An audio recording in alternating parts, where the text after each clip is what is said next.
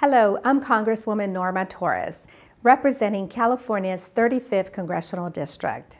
This year, we have seen an escalation in wildfires that have devastated California.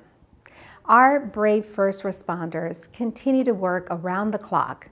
It's our responsibility to start thinking about the aftermath of wildfires. Do you know that burned areas become extremely vulnerable to landslides? We experienced this in 2005 with La Conchita landslide, which killed 7 adults and 3 innocent children. In Congress, I've been working on ways we can prevent the next La Conchita landslide. This month, my colleagues in the Natural Resources Committee unanimously passed my bipartisan amendment to the National Landslide Preparedness Act.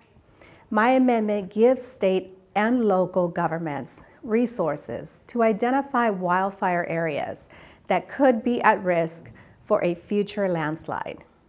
Once we identify geological vulnerable areas, we can begin to make necessary plans to stop the next catastrophe. As our government begins to address these issues more seriously, I am fighting to make sure that we don't get left behind.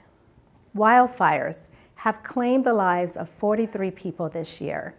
We should be doing everything that we can to prevent more casualties. My heart goes out to everyone impacted by wildfires. As someone who lost everything in a fire, please know that I'll never stop working to help those in need and prevent more casualties.